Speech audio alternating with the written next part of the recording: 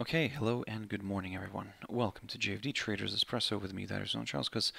Today is the 11th of June, 2020. So, welcome everyone. Welcome to this Thursday's morning session, recorded session, of course, where we're going to have a quick look at the markets, a few of the charts that we looked at yesterday, just to see how everything is getting along, and of course, some new ones.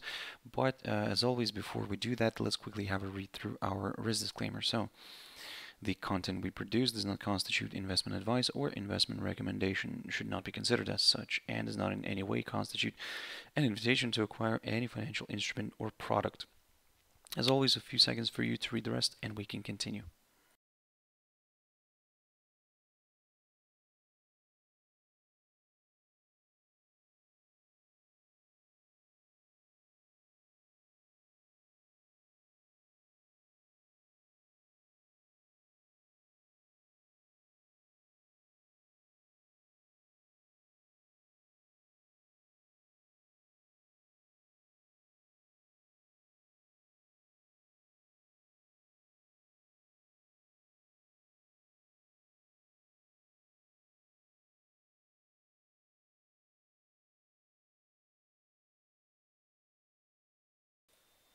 Okay, so now then, before we jump in, as always, let's quickly mention our YouTube channel, which you can always subscribe to in order not to miss any of our upcoming videos, and of course our JFD Bank website, and specifically our JFD research page, which we also update on a daily basis. So feel free to visit us here on jfdbank.com and click on the research tab right there on the top.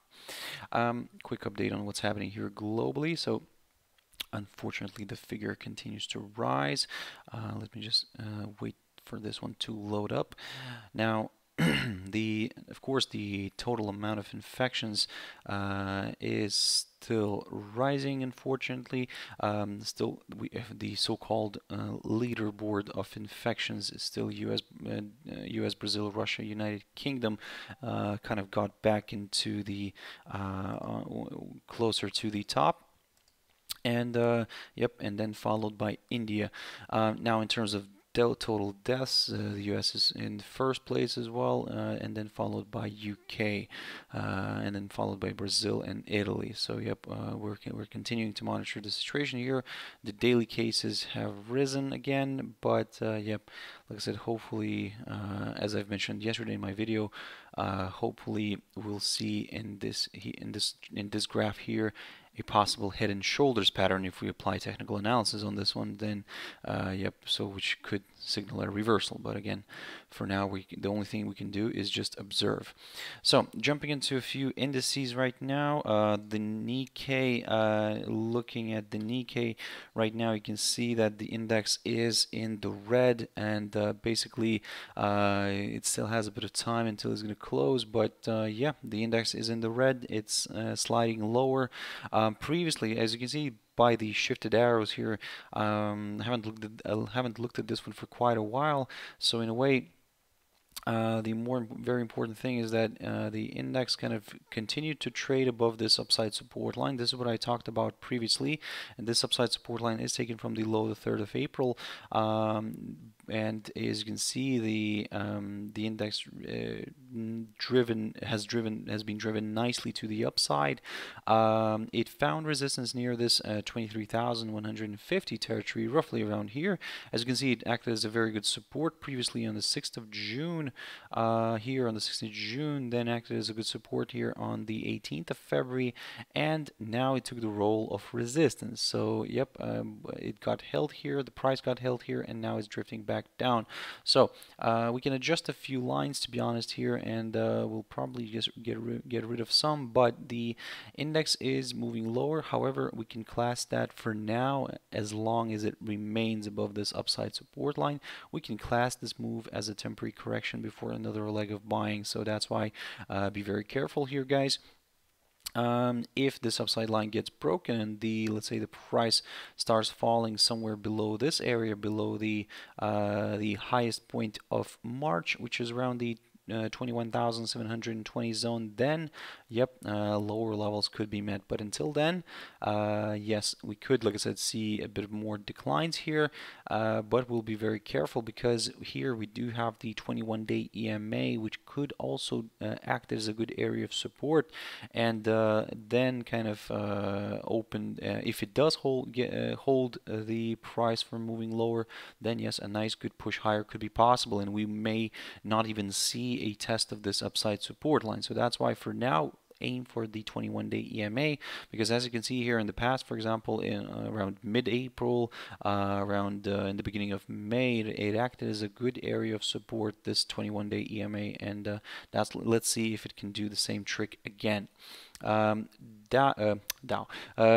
German DAX, and yesterday, as you can see, it got held near this barrier, and this is what I talked about in my morning video yesterday. So in my morning video, what I was saying that we saw the index kind of getting back, the cash index at that time it was trading back above this 12,671 zone. But what I was saying yesterday was that the fact that the previous candle kind of stayed. This is, by the way, yesterday's candle. This one is the previous day, so the 9th of June. So the 9th of June candle stayed below the 12,671 zone, and this kind of what I was saying, that this may increase the chances for this index to correct a little bit lower, but during my morning video, during my Traders Espresso, the cash index was back above the 12,671 zone. But what I was saying, that the fact that we had the previous candle below this, then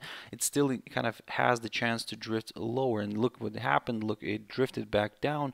It moved back below the 12,671 territory, and is now, it seems that now it could continue moving a little bit lower. If we look at the cash index, and let me just quickly have a look at that one, we can see that yes, the price is drifting further south.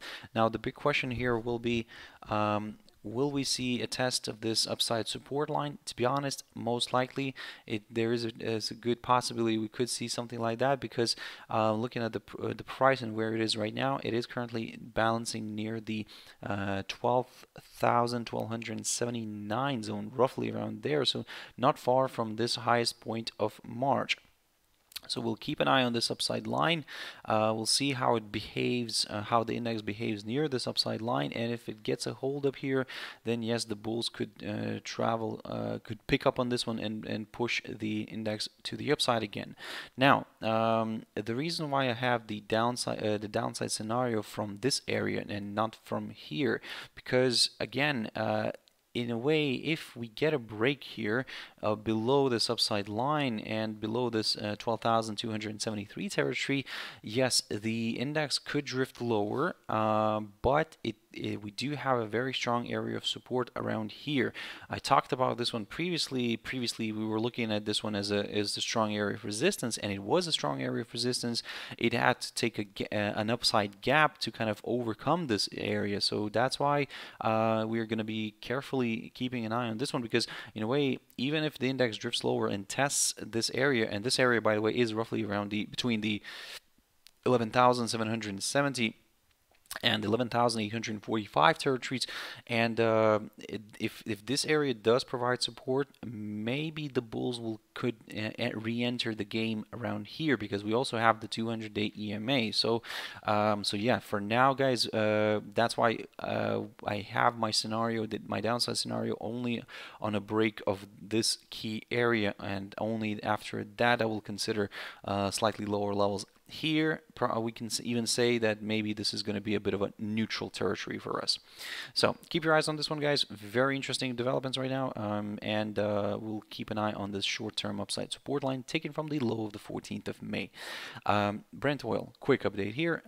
So yesterday, the commodity remained above this short-term upside support line taken from the low of the 22nd of April, but today, this morning, we are seeing a bit of a flirt again with this upside line, and the big question here is, can this stay above this upside line? But for now, to be honest, it doesn't seem to be the case. However, we're not going to rush into conclusions yet, because we are still above this 100-day EMA, which could still provide support, and the black liquid here could reverse and push to the upside again. So that's why the downside scenario here is only from the 36.96 zone marked by the high of the 21st of May, and a break below this level would also place the Brent oil below the 21-day EMA as well. So maybe some more sellers could see this as a bearish indication. So that's why we'll keep this area a little bit of a neutral one. In terms of the upside, we would need to see this one pushing back above the this week's high near the 43.40, and then yep, we could consider more upside. Now then, gold, guys. So, excuse me, gold. Now, with gold, it's working out perfectly according to the idea that I've mentioned yesterday in my videos, and yep, we had a nice break above this 1723 territory. It drifted higher. It closed the daily candle well above this, and now we're seeing a bit of a correction to the downside. If this level here, the 1723 territory, continues to provide decent support, we could see a nice rebound and a push to the upside. Now, with the upside here, of course, as I've mentioned before in my yesterday's video, still the more comfortable level for us is after a break of the 1748 territory, because as you can see, it acted as a very strong area of resistance previously. So that's why we don't want to kind of maybe, let's say, rush into anything yet, because yes, the fact that it managed to stay above the 1723 territory, yes, that's great. But as you can see, today we're seeing this kind of quite a decent correction already, I would say, in comparison to the previous trading days. And but of course it still has a chance to move higher, because it still remains above this well, short-term tentative upside support line above the 1723 level, but it remains below the 1748 zone. So that's why we will be a bit on the cautious side. So that's why we'll wait for a break above this area in order to aim for higher levels. In terms of the downside, pretty straightforward. A drop below the 1680 territory could do the trick for more sellers. Ethereum. A quick update here. To be honest, not much is happening. Not much is, but the fact that it kind of got closer a little bit to this key area of resistance, which it's struggling to overcome at 252.50 zone, and that's, by the way, marked by the highest point of March. So we need to see a clear move above this, and ideally a daily close, in order to consider higher levels. Until then, we're just keeping an eye on this one, because, well, I mean, it's just kind of still stuck above the upside support line, which of course is a positive sign. This upside support line is taken from the low, the 13th of March, but we need that confirmation break here above this barrier, above the 252.50 level, in order to aim for higher levels. AUD/JPY. Now here, everything's kind of working okay. I've talked about this pair yesterday, and basically it's drifting below the 74.47 zone. So yep, everything's kind of working nicely according to the idea, which I've mentioned, that in a way we could see a bit of a larger correction here to the downside. Now the reason why I'm saying correction, because we're still above this upside support line taken from the low of the 2nd of April. So in a way we could see this one drifting lower, maybe testing the 72.41, 42 zone, and maybe then rebounding and pushing higher. Maybe it won't even test this upside support line, and the 200-day EMA kind of could be enough for it. So that's why for now, from the very short-term perspective, guys, yes, we are leaning a little bit more to the downside, but this downside will be seen as a temporary correction before another leg of buying. However, also keep your eyes on this level here, the 74.47 today, because if we do see a daily candle closing below this, then yes, like I said, we'll consider this idea of a correction. However, if it fails to close below this level, below the 74.47, well, maybe actually we won't see a larger correction to the downside. Maybe this will be enough for this pair to this little move lower here will be seen as that little correction, and that's why we maybe could see a nice uprise again. But again, for now we're leaning more towards the a larger correction to the downside. USD CAD now very quickly here. So of course yesterday we had the FOMC statement, and initially kind of the dollar fell, but then recovered something. It fell in during the first half of the before the FOMC statement, and then managed to recover somewhat. And today we're seeing a nice boost here. We're seeing that the dollar is traveling back above this barrier, and this is what I talked about yesterday, basically, where I was covering USD CAD, and I was saying that in a way, if it gets back above the 1.3465 territory right here, then there's a possibility to see maybe a larger correction to the upside. Now, you can see I have a few lines here, a few downside lines, but to be honest, both of them are a bit tentative. We'll just keep an eye on both of them for now, but in a way, like I said, the fact that if we see a daily candle closing here above the 1.3465 territory, then this increases the chances of a potential larger correction to the upside here towards the 200-day EMA initially. But if that is just seen as a temporary obstacle, then a break of it could open the door towards slightly higher levels. So, yep, for now, guys, today, keep your eyes on the 1.3465 territory, roughly around there, and that's marked by the high of the 28th of February, or in other words, the highest point of February. GBP Aussie. This is quite a bit messy, I would say, but quite interesting. So I talked about this one. This is a quick update, but yep, everything's kind of looking quite interesting. You can see that today the trading is already in the positive territory a little bit, and it's very close near to the yesterday's high, near the 1.8337 zone. So we'll wait for a nice good push above this in order to aim for higher levels. So if we do get a nice push above that barrier, then yep, we will aim for higher levels. We'll aim for the for further acceleration to the upside. However, for now, like I said, we will have to just wait, basically. So we cannot really do anything here. We cannot really talk about the downside, and really we cannot really, well, we can consider the upside, but just let's just wait for that little confirmation, just in case, like I said, just to be on the safe side. Quick update on Euro Aussie, similar story here. I talked about this one yesterday as well, and basically I was saying to keep an eye on this barrier here, the 1.6366 level, and for now everything is kind of looking quite positive from the short-term perspective, of course, because don't forget that we are still trading here below some of these downside lines, one of which could be this one right here, taken from the high of the 4th of May.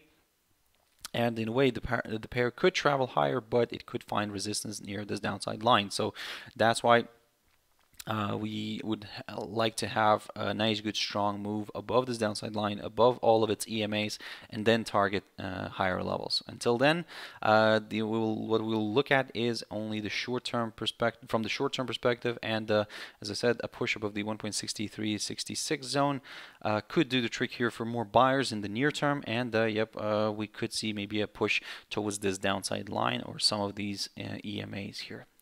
And finally, Euro USD. So here the situation is quite interesting, and this is what I talked about yesterday. Now, the fact that it managed to move above the this level right here, this key barrier, the 1.1384, yes, that's great, but this is what I was talking about. Basically what I was saying, that we need to see a nice daily close above some levels like that, because as you can see, we had a drift higher.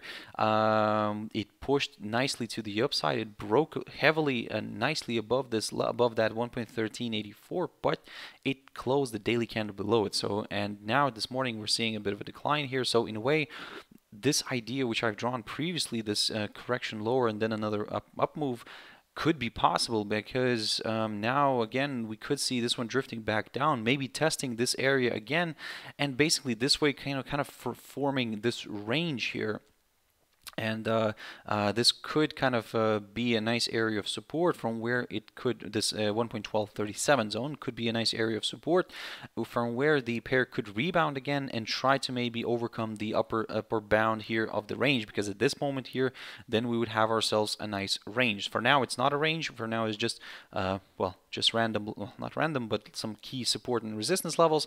But again, keep your eyes on this one. Right now, like I said, guys, what we don't want to see here is, again, this range. But eventually, probably that might happen again, unless the pair will reverse sharply to the upside and overcome this 1.1384 zone. So basically, long story short, guys, in order to aim for higher levels, we need to see at least a daily close above this level, above this 1.1384 zone. And in terms of the downside, we'll look at this level, the 1.1237 zone, which could potentially become the lower bound of the range. A break of it could open the door towards slightly lower areas. So keep your eyes on this one. So guys, I really hope you found it useful, and thank you very much for watching and listening. Keep your eyes on the economic calendar today, because we do have the U.S. initial jobless claims and of course the continuing jobless claims. Both figures are expected to have fallen a little bit, but of course we'll see how it's going to be, because with the initial jobless claims, for example, the figure for the past probably 2 months, the figure was always expected to be lower than the previous. However, it always came out at least a little bit larger than the forecast. So that's why, yes, like I said, the current forecast is to be like a little bit less than the previous number. But like I said, for now, history shows that that the figure kind of tends to come out larger. Let's see if this week is going to be an exception, and we'll see a much lower number. But yep, don't get your hopes up too much. So guys, I really hope you found it useful, and thank you very much for watching and listening. I hope, like I said, I hope you'll catch my video later on, my traders tea time, as always, around 13:15 GMT time. But for now, have a wonderful trading day, guys, and I'll see you later. Thank you very much, and bye-bye.